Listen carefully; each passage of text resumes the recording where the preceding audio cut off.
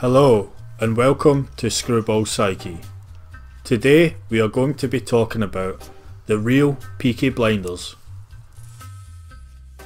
Peaky Blinders is perhaps Britain's greatest TV depiction of gang life. The heavily romanticised depiction of the underworld post World War I is a masterpiece. Unlike much of the US market, the British film industry often strives for gritty realism. Peaky Blinders, obvious exceptions aside, is brutally believable, perfectly illustrating the reality of violence. Perhaps the realism comes from the fact that the Peaky Blinders gang did actually exist. Much of the story draws from real life. As stated by Historic UK, they were a late 19th century street gang based in the English Midlands. There are a few theories as to how they got their name. The most popular and most fanciful story is that they got their name from stitching razor blades into their flat caps to be used as weapons. However, this is doubtful as disposable razor blades were not commonplace during this period. It is also theorised that they got their names as they would peek out from under their low-hanging caps in order to avoid identification when committing crimes. Lastly, English street slang uses the word blinder to describe someone visually striking. The name Peaky Blinder may have been given to them to describe their sharp dress sense. As described by HistoryExtra.com, the gang dressed to impress. They wore extravagant bell-bottom flares and nail-hobbled boots. They also wore tailored suitwear including a waistcoat, starch-coloured shirts and brightly coloured silk scarves. They also wore tailored jackets and overcoats.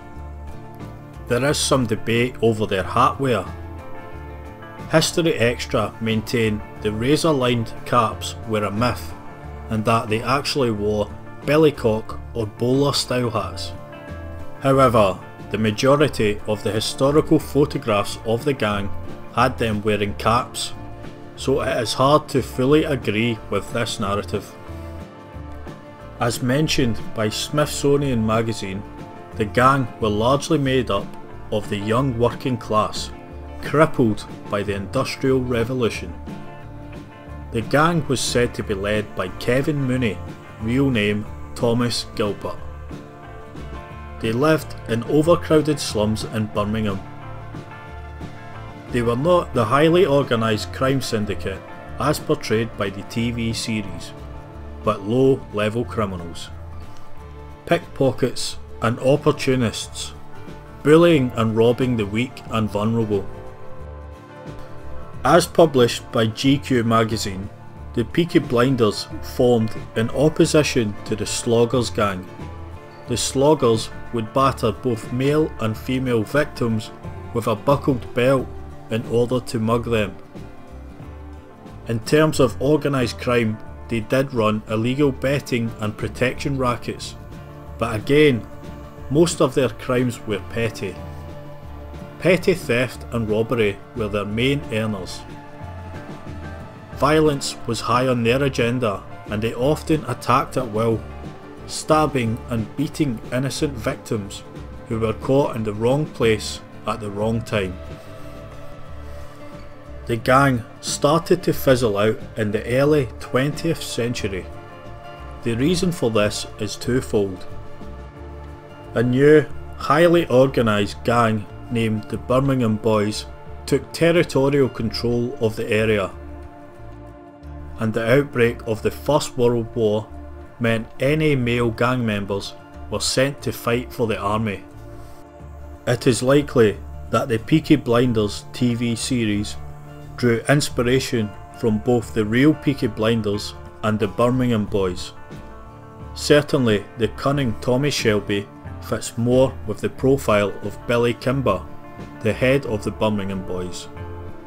The slick and intelligent bookmaker was said to be the largest crime boss in the UK for a period of time. He owned and ran illegal betting at racecourses all over England, including London. However, that is a video for another day. The real Peaky Blinders were nothing more than street thugs and bullies who terrorised the already run-down ghettos of Birmingham.